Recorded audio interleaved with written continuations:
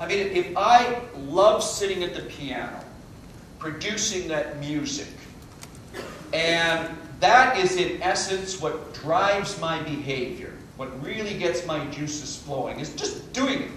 I just like sitting at the piano, playing. Now, that intrinsically rewarding or pleasurable activity will not only be enough to maintain my behavior, but typically it'll also be a strong enough motivation that I will exercise a lot of choice with regards to playing the piano. This is where I'll start, gee, you know, I could go out with my friends tonight, but you know what I'm going to do for fun and real pleasure? I'm going to stay home, play the piano. Ooh, Seinfeld's on TV. I like Seinfeld, but I want to play the piano. Ooh, I've got a spare half hour here. I'm going to play the piano. Clearly, if something is that pleasurable and that enjoyable, the individual is going to start, you know, exercising a lot of choice that will engage in this behavior. Now, as a result, when a behavior or a set of behaviors is intrinsically rewarding to us, and therefore drives a lot of these choices, we also tend to become rather good at the behaviors. I mean, the person that's always, you know, looking for every minute to start banging them keys, and is really getting a thrill out of it, getting a rush out of playing the piano. I mean, just in time and in passion and in motivation, they're going to be a better piano player than the other person sitting beside them who has to take piano because their parents won't give them any Christmas gifts if they don't. And they've got to take, okay, that's 12:15, sit and play scales for 20 minutes.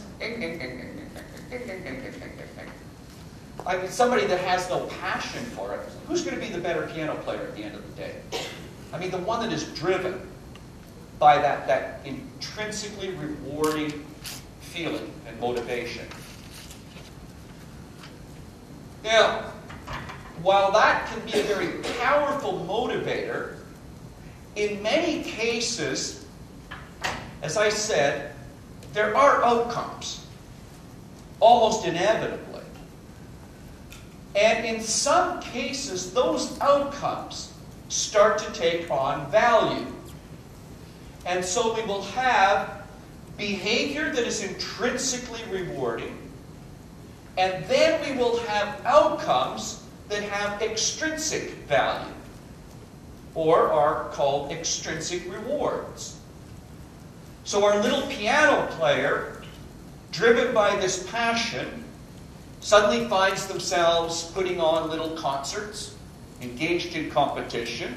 They're starting to get trophies and plaques, and maybe a mention in some column in their local little newspaper, maybe with a little photo.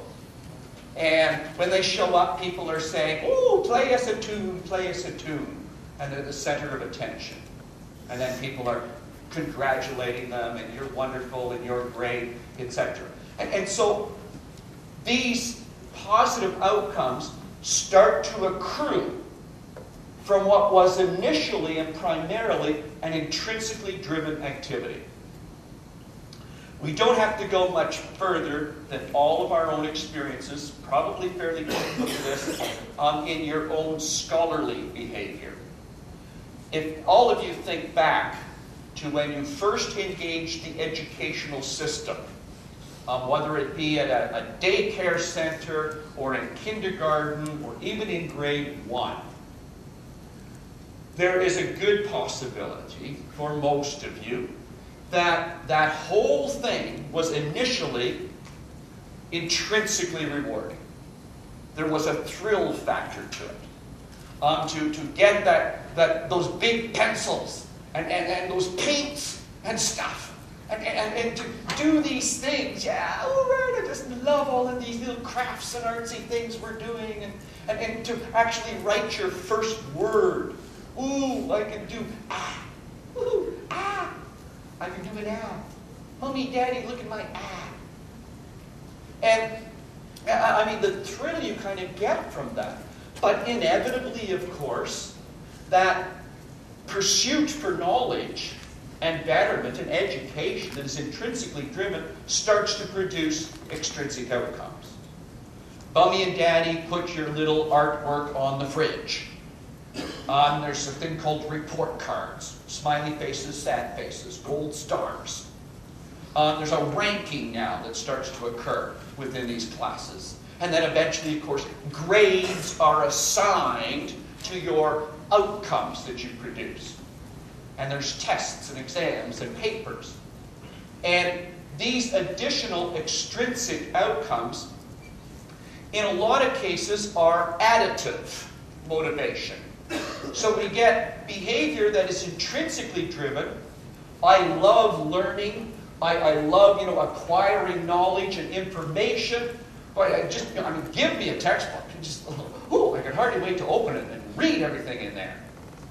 And then, of course, as a result of that, I could also get grades and diplomas and whatnot else and better job offers. Yahoo!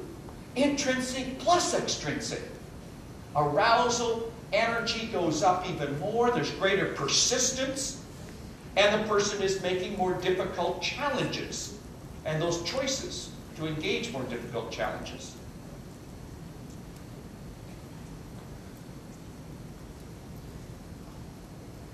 Okay, so in a lot of cases, it's additive. But I think many of you, when you're thinking about yourself, while I was walking through that example, you're kind of wondering, whatever happened to that intrinsic reward? Many of you sitting here probably now view your education as work, not play. And that it is almost exclusively outcome-driven. And opening up a textbook is not intrinsically pleasurable.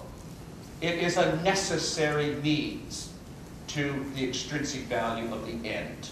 Getting a grade, getting a diploma so I can get a job. And that's it.